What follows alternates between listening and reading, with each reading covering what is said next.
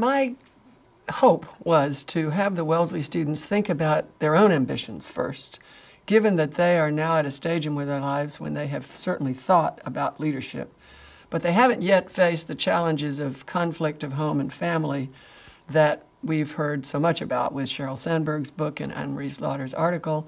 They are, in a sense, at a stage where their ambitions can be focused for their own future as individuals. I want to know what it is they hope for and dream about. And in order to spur them to answer that, I gave them some background from a study we did at Princeton and one we did at Duke on undergraduate women's ambitions for leadership. And we found some interesting patterns, which I can talk more about.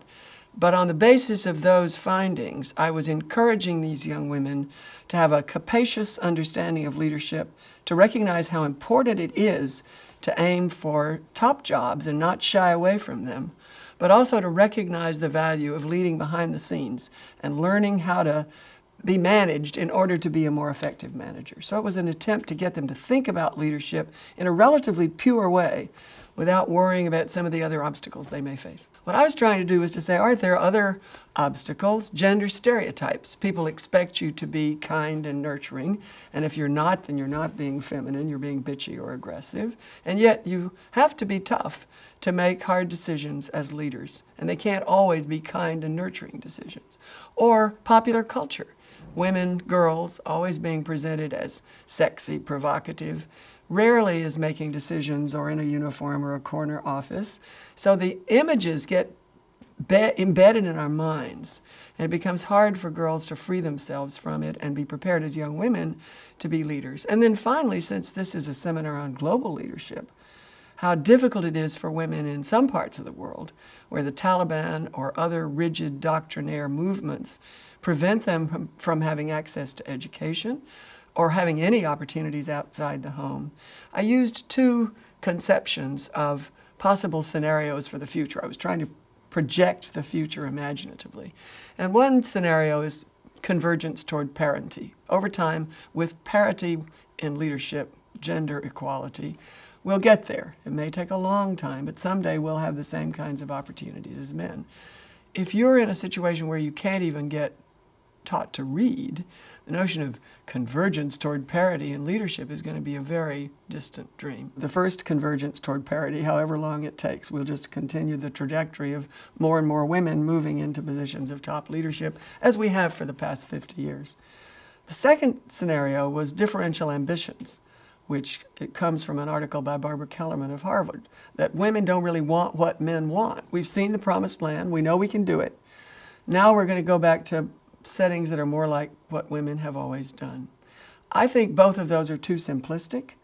The point that I was trying to make in my talk is that a future worth striving for is a future in which there are not gender differences by who are in the top posts and who are in the behind-the-scenes supportive posts. Both men and women understand the advantages of both types of leadership, and women have a serious shot at high-powered posts if that's what they want, and more women are encouraged to go for it so that some of the gender stereotypes and popular cultural residues fall away.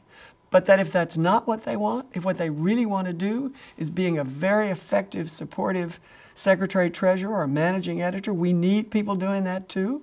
And if they want to form their own organization to combat climate change or tutor poor kids in Boston, God bless them, let them go on their way. But that all kinds of leadership, if you really stretch yourself and you have a goal and you don't shrink back, can be important for women as well as for men.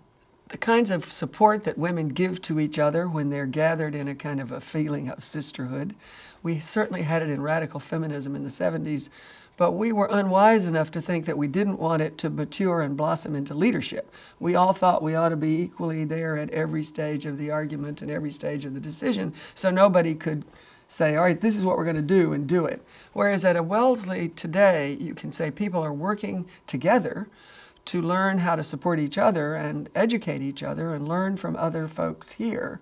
But in the end, each of them recognizes that leadership means that I need to have an idea that I want to bring to fruition. And with all this support and with all this experience, I'm now launching myself as a leader, and I have much more confidence that I can do it than I would have had if I hadn't had this Wellesley background. Maybe the moment that was most important to me, though, as a leadership experience at Wellesley, I shared with the group today, because we were in Pendleton in the current renovated version of what used to be that huge, bare, stark lecture hall that I remember very vividly from my own time there. And it came back to me just incredibly strongly as I walked into that room, even how changed it's become, that once, as I was a sophomore, I was attending a lecture by a very famous, very pompous, very aggressive male speaker who was a theologian. He was standing at the front of the room behind the podium delivering obiter dicta over and over again. And I was sitting close to the back, and he said something along the way that I had been studying. I just knew he was wrong. And I kept saying to myself, can I possibly get up and challenge this great guru? Here are some of my classmates and my professors and older students, and would I have the confidence to do that? So my first answer was, no, really, I don't need to do that. I can ask one of my professors afterward.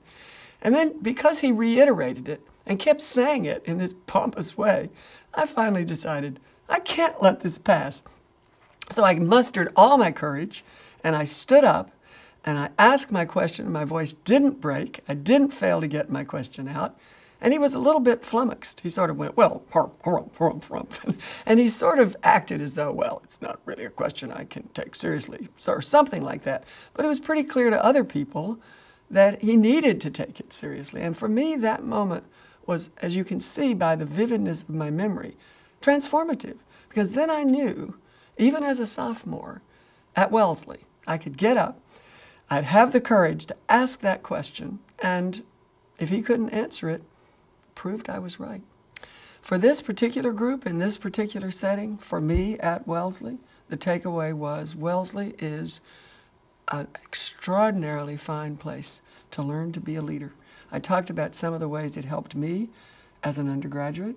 I talked about how lucky they are to have the Albright program, to have each other, to have the resources that Wellesley brings, and how fortunate they are to have a women's college emphasis on feminism in the highest and healthiest fashion. So leadership here is something they will be prepared for and experience, and they're going to hit the ground running when they leave. Leadership and Wellesley go together.